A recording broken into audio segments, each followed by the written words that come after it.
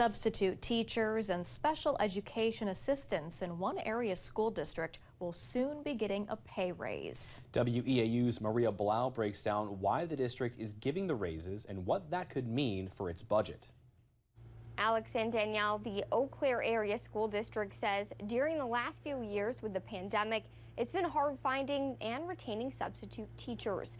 While the number of subs is on the rebound, the district says increasing pay can help.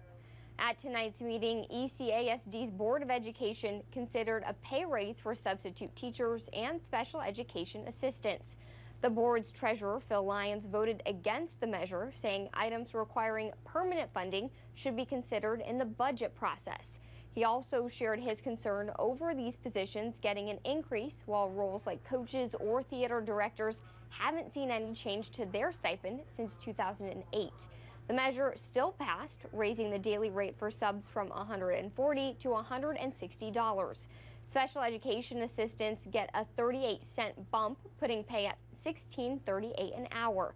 The district says these increases will put it on the same level as the top-paying school districts in the area. Looking to remove any barriers that exist, and pay being one of them, especially in how competitive the market is in this area, looking to make sure that we can secure all the subs that are available to us. And the other one is just looking at some of our highest unfilled positions and the unfilled rates and looking to target those specifically for increases. The pay raises are set to start on November 13th. The expected cost of these raises is close to $93,000. That puts the budget deficit for the district over $645,000. In the newsroom, Maria Blau, WEAU 13 News.